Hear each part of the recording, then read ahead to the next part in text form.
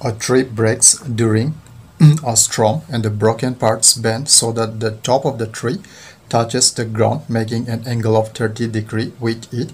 The distance between the foot of the tree to the point where the top touches the ground is 8 meters. Find the height of the tree. So first, let us consider here a tree, which means here a vertical line. We can consider here a tree.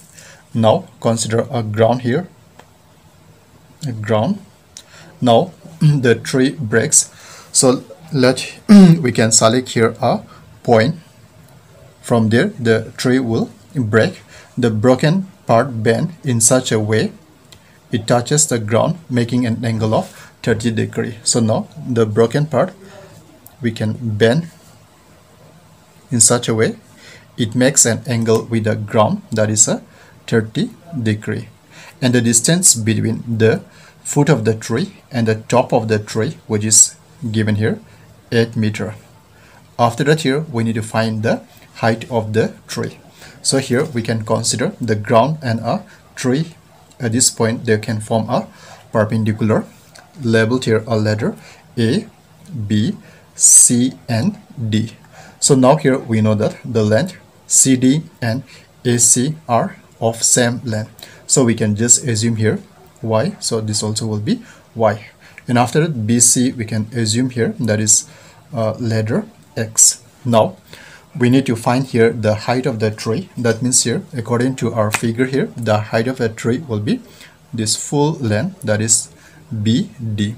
So now here, to find the height of the tree, we can assume the total height of the tree. So let the height of the tree be, according to our figure here, we have now BD. So consider here BD meter. So now first I need to find here BC, if not CD. So from the given figure we can see that here the distance between the top of the tree and the foot of the tree, which is equals to 8 meters.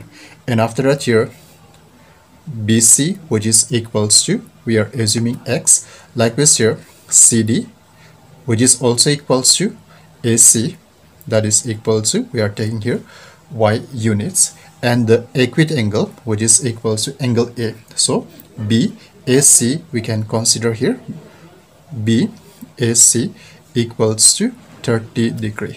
So now here my target is to get the value of X and Y, so that with the help of X and Y we can get the height of the tree. Now we can consider here the triangle here, that is in right triangle we have A, B, C.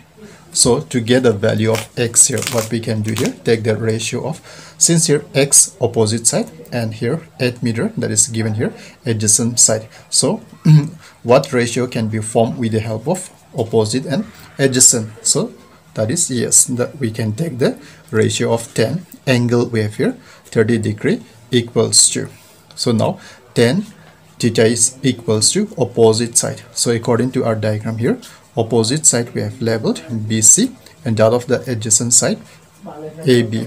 So after that here 1030 degree, take the value, 1030 degree value is 1 divided by root 3, which is also equals to BC we have labeled X divided by AB, which is F. Now take here a cross multiplication, we get here X root 3 also equals to 8.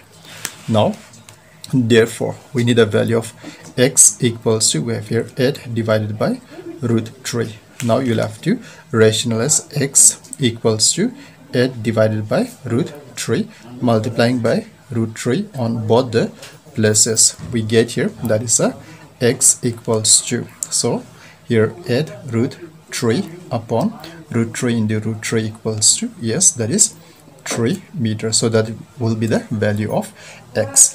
But here to get the height of a tree we need a value of Y. So here if you refer to the right angle triangle, Y, which represents here the hypotenuse side of the right angle triangle.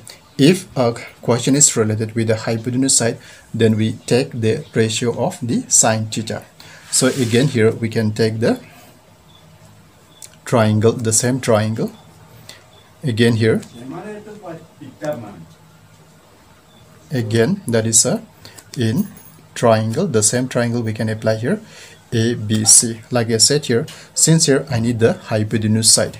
So to get the hypotenuse side, what you'll have to do, take the help of the ratio, that is sine theta. So taking here the sine theta is equals to, we have here 30 degree equals to, sine means opposite, so opposite according to our diagram we have here BC, and the hypotenuse side AC. Now take the value of sine 30 degree, so we know that sine 30 degree is equals to 1 by 2 equals to BC x divided by AC, we have here y. Now here take a cross multiplication. So now taking the cross multiplication, we get here now, which is equals to, that is a x equals to, we get here what will be the value here, so that is instead of x here we are 2x. Now y also equals to, take the value of x, so 2 into x, we already proved that above here, at root 3 divided by 3. So now give the reason here, since x equals to, we have 8 root 3 divided by 3. Now y equals to, these two we can multiply, so we get here 8 2's are 16 root 3 divided by 3 meter. Now we have got the value of x also, y also, then we can find the height of a tree. Then here, which is equals to height of the tree, we have taken there BD. If you refer the diagram, BD is also the sum of, yes, that is BC plus CD. BC we have labeled there x, plus CD we have labeled there, that is y. Take the value of x, x value we have got here at root 3 divided by 3, plus y value we have here 16 root 3 divided by 3. Now we need to take here the LCM. So what will be the LCM of these two? Yes. Now